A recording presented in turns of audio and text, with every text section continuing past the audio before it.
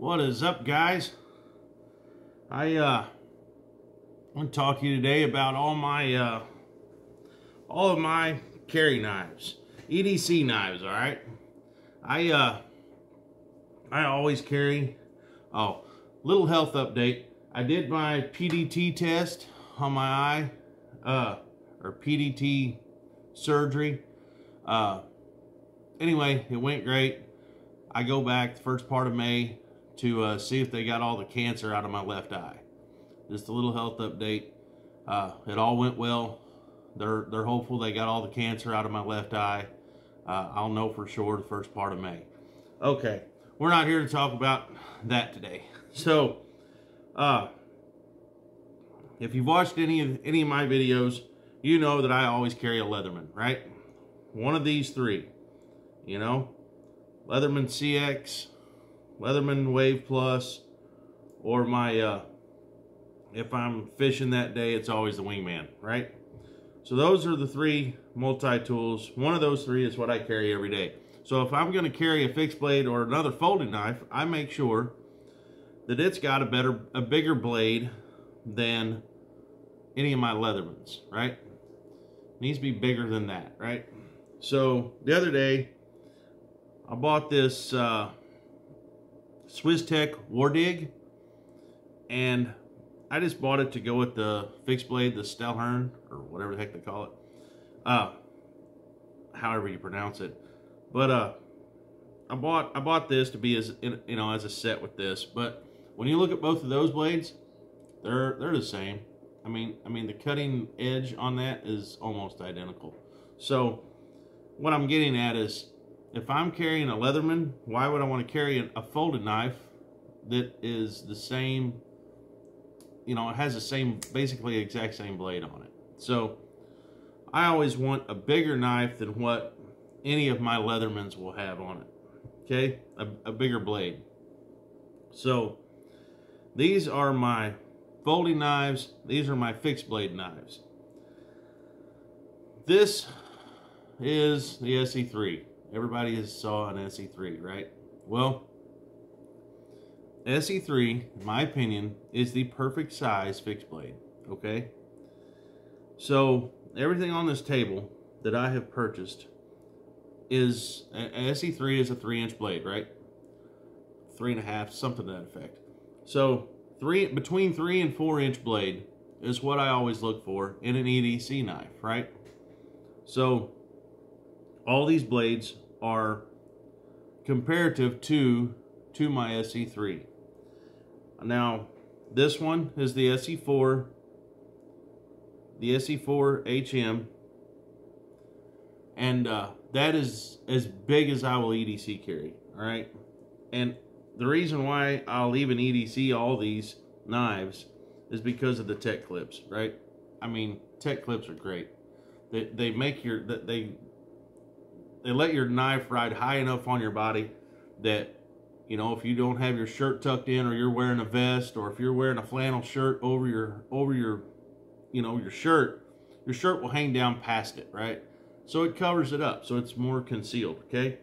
So I've always got a Leatherman in my right pocket, clipped, into my right hand pocket. So these are always carried on my left side. And I always carry any of the actual fixed blades. I carry them on my left side, but they're still in the right hand position. So whenever I can pull it out, it's just like this, blade in first, right? Ready to defend yourself, right? So all of these look like right hand carry, but I carry them on the left side. So when I pull it out, it's ready to go in a fighting stance, right? So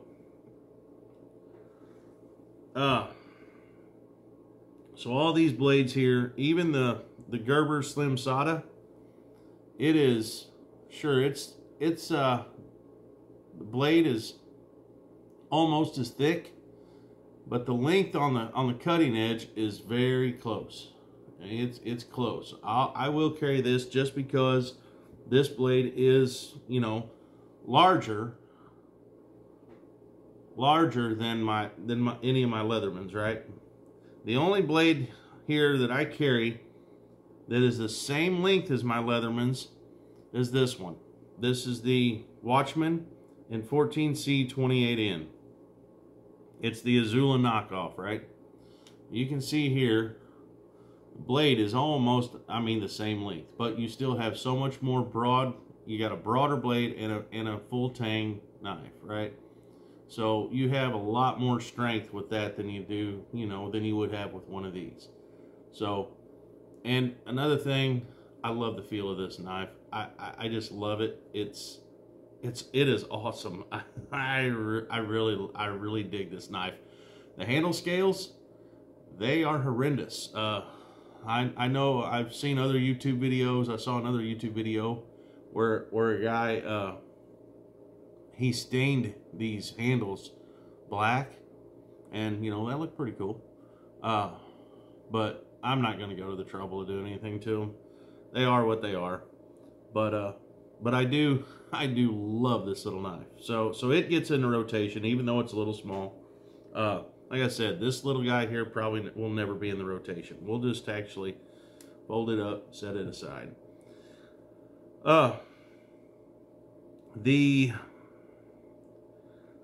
All of these blades here, my Buck 110, it will always get carried in this sheath, right? That's deploying sheath that I have.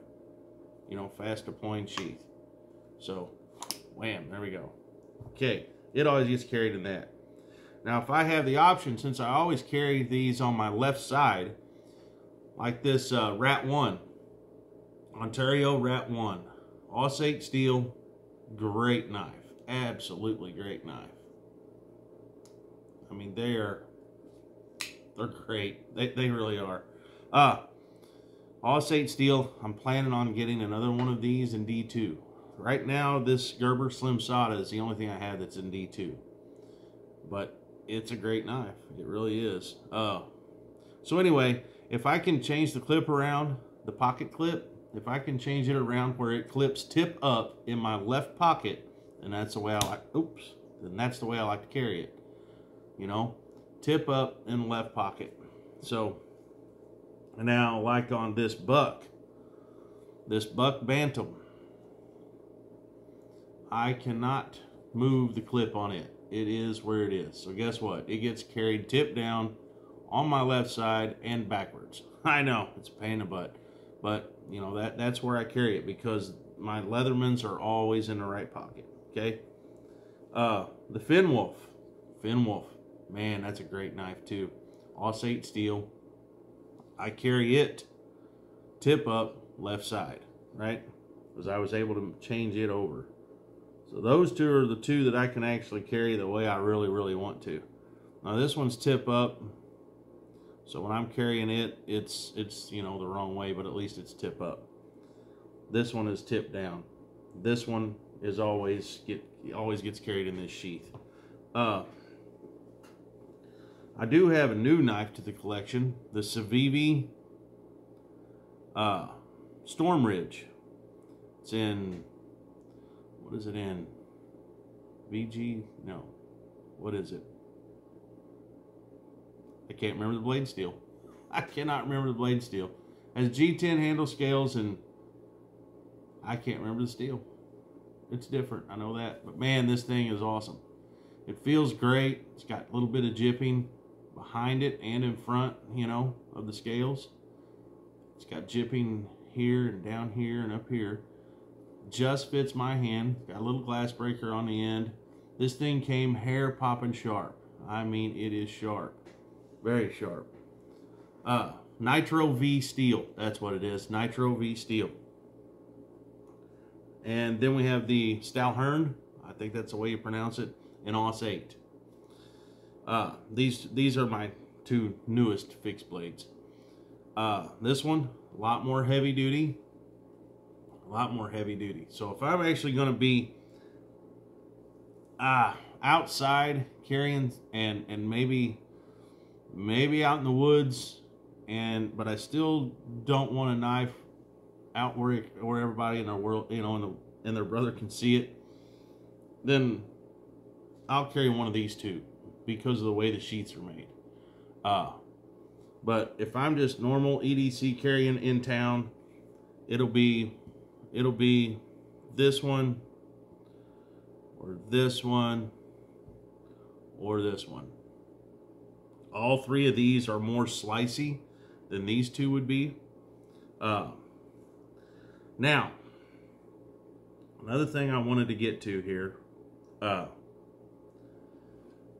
I talked about the tech clips, right? Okay, the tech clip that came on the new Civivi, it is Civivi's own style of clip.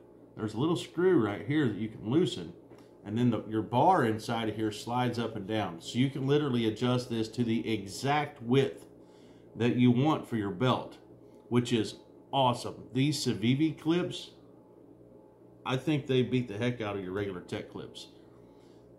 Because these, excuse me, these, you have to pop that thing out, right? You have to pop these things out, and you either have this hole, that hole, or that hole, right? So sometimes you might, you know, even if it's in the right spot, it still could be a little looser than what you want, right? To where with this one, with that adjustment screw, man, you can put it exactly where you want it, so it doesn't, you know, tip back and forth on your belt at all. That is a great clip. That is an awesome one. So, and this one here that came with this little knife, it's a great one. It's a good one. It's one of those smaller ones, you know, it's not as wide. It's okay, but it still works the same way. It has the different notches that you would you know, adjust it for. So therefore it could be a little tight, could be a little loose. Okay, now what I did to this thing, anyone who owns this knife or anybody who's watched any of my other videos on it, this little knife, this little clip that's on here sucks, okay? It's supposed to rotate. Okay, so last night I took some super glue to this thing. I rotated it to where it would be in the scout carry position, right? I rotated it that way, and it has these little bitty notches inside of there. You probably can't see them, but when I rotated it, then it exposes those notches. So I put a bead of super glue across the top of those notches and across the bottom of them. Then as soon as I put the super glue on, I rotated it in the straight up and down position. All right, so now it is glued and it can't move around on my body. Okay, it can't move. Straight up and down. And that's the way I carry, you know, all my fixed blade knives on my belt is straight up and down. So that fixed one problem. Okay. The other problem is that this clip from the top up here to here is so wide that it would still rack back and forth on my belt, right? So I took a little piece of leather, you can probably see it. I took a small piece of leather and I put it right here, and I put a zip tie through there and zip tied it down tight. But before I put the zip tie on, I took the rough side of that piece of leather, put a little bit of super glue on it, okay? Put a little super glue on it, slid it in there, and just glued it to the back side, or which would be the knife side of this plastic, okay? This side down here, not this side up here. And I just glued it in there. So that way my belt can't go up any higher, and it makes it ride approximately, I don't know, maybe close to half an inch higher, a little over a quarter inch higher. And then that is the exact width of my belt from here to here, instead of the full width here and then letting it rack back and forth. So now when I slide it on my belt, it stays straight. It stays straight. It stays straight up and down on my belt, just like I want it. It stays straight. There's none of this trying to find your knife handle because it's either tipped this way or that way, right? It's straight. In my opinion, if you're going to carry a fixed blade on your person and you're going to carry it every day, it needs to be just like your handgun, okay? Whenever I stick my handgun on my left side, or in my right side, when I stick my holster on this side, it stays, you know, 90% the exact same position all the time. So when you go to grab to grab that handgun, it is in the same spot when you go to grab it. Okay, I think a fixed blade needs to be the same way. You know, if you get in a position where you need to grab your knife quick, you need to know exactly where that is on your side. You can't be reaching up here or reaching way back here because the damn thing slid back like this and you can't even get to the handle, right? It needs to be in the exact same spot every time you go to reach for it. That's my opinion. It just makes things easier. You're not, you know, if you have to go for it, you know right where it's at instead of having to hunt for it, you know, before you can grab it. That's just me. But anyway, a couple of little fixes that I did for this clip just to make it better for me. You know, if you like horizontal carry and you think this knife works great horizontal carry, then you could do the same thing that way too. You know, you could turn it to horizontal carry and drop some glue in there so it stays that way, because this clip being able to rotate is a nice idea, but that's all it is a nice idea. It sucks because it's always moving. It's never in the same place. Every time I would go to reach for this knife, it would either be canted forward, canted backward, or it'd be all the way horizontal, you know, like scout carry, but it would be on my side, you know. So I don't know, I just hated that clip. But I think with the glue and a little piece of leather, I'm pretty sure, you know, I carried it all afternoon yesterday like that, and it was nice because every time I went to grab it, it was in the exact same spot. So anyway, that's just a little fix for this knife. If you end up buying this knife, you know, it's just a quick fix. Glue a little piece of leather in there so that way it rides higher and it stays tight on your belt. Glue the clip so it can't rotate. Yeah, it just works so much better. So that's it. I just wanted to show off my new Civivi knife and talk about the fixed blades that I carry. I have 10 different blades here that I could be carrying at any given day. You know, any given day, just depends on how it hits me. It'll be one of these 5 folding knives, one of these 5 fixed blades. And like I said, all of these are as big as a Leatherman blade or bigger. They're all bigger than a Leatherman blade, except for this one, of course. But anyway, that's all I got. I don't know, I just wanted to talk about EDC knives and how I carry them and why I carry what I carry. You know, I am not going to go, I'm going to try my best to not ever go one day without a Leatherman. I mean, they're so handy. I always have a Leatherman all the time, but I have found the time that I really need something heavier than just my Leatherman. You know what I mean? So in that case, and you know, that's what I got. I got my pistol on this side, my Leatherman on this side, and I've got my fixed blade order folder on this side, and in this pocket, I can actually show you right now. I've got a flashlight. I've always got a flashlight, always. And I've always got a lighter wrapped in some Gorilla Tape. You know, that's the everyday thing. My handgun, an extra magazine, a Leatherman of some sort, my phone, my wallet, a handkerchief, this, and a can of Red Seal, of course, Red Seal. But anyway, this is a Streamlight Micro Stream. This is the tactical model, they call it, because it comes on bright first and then dim second. If you buy the black model, it comes on dim first and then bright second. I have the black model and this tactical model, and I've got the Streamlight Polytech.